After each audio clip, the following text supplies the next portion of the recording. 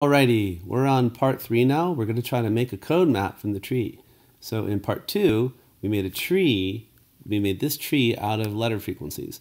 Now we want to make a code map. Here's what a code map looks like. So for the letter A, we would encode it as 0. And for the letter B, the way you find out the encoding is you start at the root and go down to B. 1, 0, there should be a 1 on that arc. 1, 0, 1, that's B. C would be 1, 0, 0, there it is. D would be 1, 1, 1, there's D.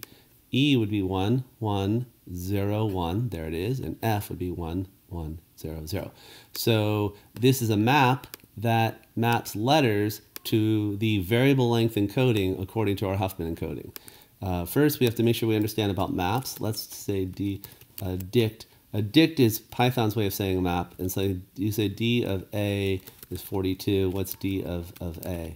So a dict or dictionary or a map is like a list, only the indexes can be arbitrary values, such as letters in this case. Otherwise, you think of it list-like, in that it's you can have D of 42, D of say 0 is 8.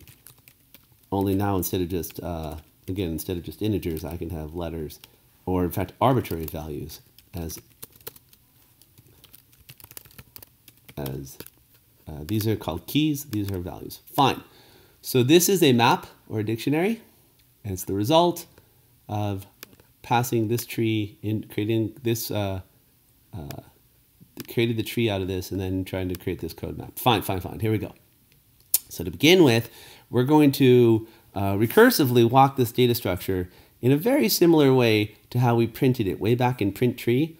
We're going to walk through the tree recursively. We're gonna, if we're at a leaf, we're done. But if we're not at a leaf, we'll recursively walk to the left side and then to the right side. So what we're gonna do is we're gonna create our resulting code map, okay? And then we will walk the tree for this code tree using this code map. And as you're going, you have to remember the prefix or the code, or call it the code if you would, the code so far. Okay, so the code so far, and the code initially is empty. As we go to the left, it'll become 0. As we go to the right, 1. See, when we go to the left here, since the code's already 1, it'll be 1, 0. So hopefully this will make sense as I do the following. And when we're done, the map will have our answer. We have to write a function here, a helper function, walk tree. Actually, we don't have to put it inside here. If you want, we could put it out here. Walk tree, it takes a code tree, it takes a code map, and it takes a code prefix, the code so far, okay? And here's what we do. If we are a leaf, do something. Otherwise, do something else. Let's do this case first. We're not a leaf, we're an interior node. If we're an interior node, the 100, the 55, the 25, the 30, you want to walk the tree on your left child and then your right child, okay? Well, remember that a tree has its value followed by left child followed by right child, okay? So let's go ahead here and do this, equals the tree. Fine. We'll walk the tree of the left child using the same map. The map is going to say always the same map. It's the result, basically. This is our result. It's going to say, it's going to map letters back to their variable code. But the prefix changes. The prefix was the old prefix, plus the fact that we're going left, add a 0 onto it. And then you want to walk the tree off to the right for child 1, and then on the right side we add a 1. That's all. And then when we're done, we'll go ahead and return our code map. Okay. Actually, we don't have to return the code map there. We've modified it.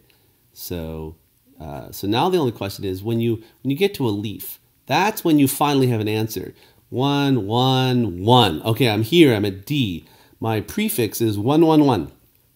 My code tree is just this leaf. My code map I have to modify, because what I want to do basically is say code map of D equals 1, 1, 1. Of course, not just for D, but whatever leaf node I'm in, and 1, 1, 1 is whatever that code prefix is. So the 1, 1, 1 would be the code prefix, And what's that label? Well, here, because we're at a leaf, child 0 and child 1 don't exist.